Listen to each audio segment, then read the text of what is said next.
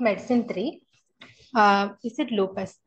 Presenting Mrs. A, a 35-year-old lady who presented with complaints of fever for 1 year, lower limb pains for 1 year, joint pains for 1 year, erythematous rash over the lower limbs and upper limbs for past 2 months, and black discoloration of the lower limbs for past 10 days.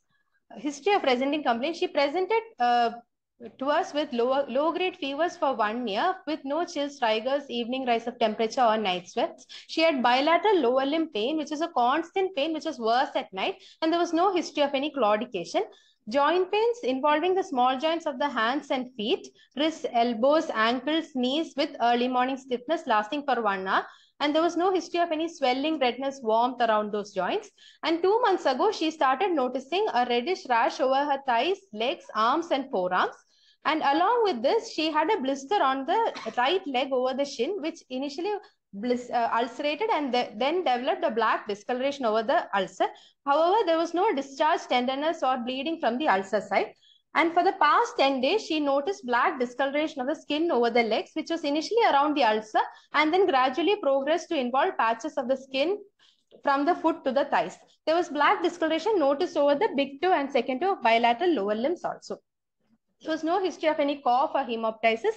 There was no history of hematuria, decreased urine output, and no history of any visual disturbances, dry eye, dry mouth, or tightening of skin. Past history, she was diagnosed with pulmonary tuberculosis with positive sputum CBNAT outside and was started on HRCD regimen in January 2024. And she's continuing therapy now, and she does not have any other comorbidities or habits. And treatment history-wise, she has received steroids on and off for the past 2 months. On examination, she was conscious and in severe pain. Whitish, her pulse rate was 110 beats per minute, but regular, and her peripheral pulses were present.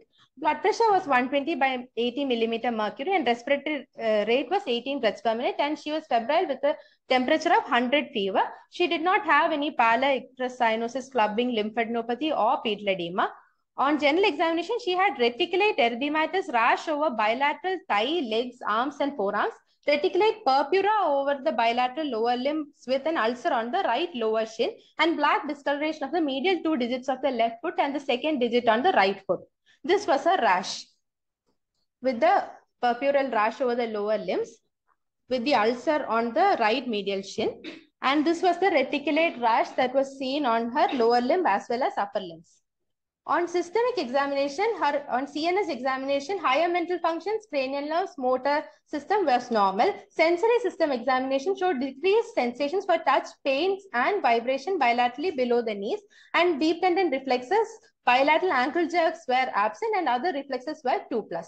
And plantar reflexes were bilateral flexors. And CVS respiratory system and abdominal examination was within normal limits. So she is a 35-year-old lady who presented with prolonged fever, polyarthralgia, loss of weight and appetite with a purpural rash over the lower limbs with digital gangrene and features of neuropathy. So the differential considered for this multi-system involvement was a vasculitis or a vasculitis, which could have been a small vessel or medium vessel, and because of the purpural rash, which was sudden onset for the past 10 days with tachycardia, and all purpura fulminans with infectious autoimmune or paraneoplastic causes. So on investigations, her hemoglobin was 11.6.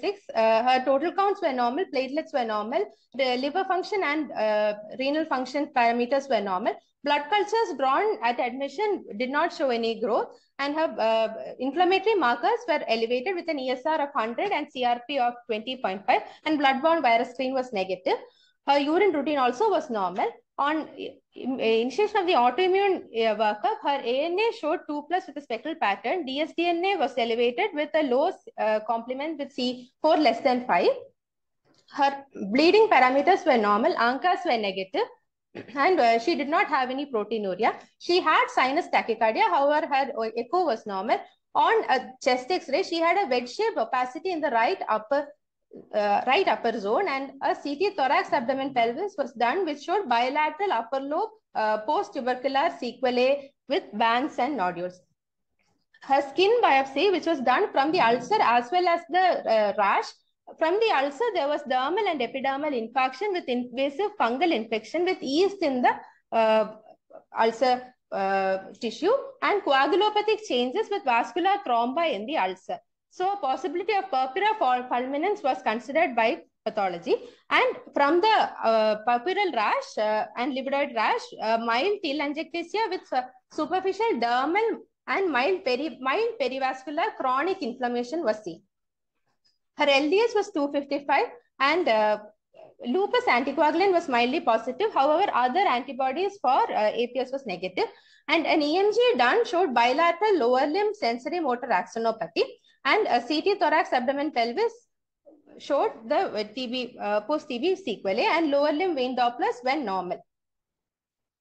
So the diagnosis that we came upon with this patient was systemic lupus erythematosus with secondary APS syndrome with purpura fulminans and along with vasculitis, because of the fact she had mononeuritis neuropathy with digital gangrene. A possibility of a medium vessel vasculitis secondary to SLE itself was considered. So I would like to discuss upon the cutaneous findings in antiphospholipid syndrome today, which are livedo reticularis with retiform purpura or necrosis, Sneddon syndrome, livedoid vasculopathy, anectoderma, widespread cutaneous necrosis seen with catastrophic APS, acral livedo, vasculitic-like lesions, pyoderma gangrenosum-like ulcers, sphincter hemorrhages, and superficial thrombophlebitis migrans. I would like to describe the major ones in detail. Livedoid vasculopathy usually occurs with platelet inactivation factors 5 laden mutation associated with APS, altered fibrinolysis, and hyperhomocystinemia. This occurs as persistent, painful, punched out ulcers around the malleoli, retiform and stellate purpura or ulcer extension that can occur from the ulcer and this heals with a white scar. And Sneddon syndrome is usually seen when there is APLA as well as ANA positivity, and livedo racemose, where the reticulate pattern is broken with Raynaud's, and it is always usually associated with focal neurological symptoms and signs. Malignant atrophic papulosis is also seen with APS in the context of SLE. However, the exact mechanism of the same is not noted. Initially, it occurs as pink papules, which becomes necrotic and becomes umbilicated with a central porcelain white scar and then scaling. And there will be a pink edematous border, which becomes telangiectatic, and there will be associated GI lesions also. Anectoderma-like lesion also, even though the pathophysiology is not documented, it is usually elastolysis which causes areas of wrinkled sacs of skin. And catastrophic APS is when there is extensive cutaneous necrosis. However, the criteria says there should be at least 3 or more organ involvements which occurs within 1 week, and there should be histological evidence of intravascular thrombosis and presence of antiphospholipid antibodies 6 weeks apart. I would like to talk about purpura fulminans as a rare presentation of antiphospholipid syndrome. It is only 2 case reports have been presented as purpura fulminans in the background of antiphospholipid syndrome. The first one is a 72-year-old gentleman who presented with similar complaints with bilateral lower limb extremity discoloration and swelling and blanching erythematous rash with cyanotic toes and palpable peripheral pulses. He also had anticardiolipin, which was elevated. However, CT did not show any evidence of organ thrombosis and DVT screening. And this patient was considered to have purpura fulminans and was treated with methylprednisolone pulse and then was continued on anticoagulation. The second case study also was a 49-year-old lady who presented with similar lesions over her legs where her WBC counts, platelets, everything was normal with sterile blood cultures. She also had ANA positivity with lupus anticoagulant positivity. And bleeding parameters, only APTT was prolonged with a normal PT. The skin biopsy showed similar extensive thrombosis of small size vessels with RBC extravasation and sparse inflammatory infiltrates. So Mrs. A, our patient, was considered to have a purpura fulminans secondary to APS. However, she was also considered to have vasculitis, which probably would not have shown up on the biopsy because she was already on treatment on and off with steroids. Hence, she was treated with immunosuppressions with steroid pulse followed by a cyclophosphamide pulse. and then was started on anticoagulation therapy and continued with warfarin. And she has showed clinical improvement with the skin lesions with healing. So my learning point from this case is, in APS, there can be a presentation of purpura fulminans, which can be non-infectious, which can be treated with immunosuppression. Thank you, Dr. Divya. Any questions from the audience?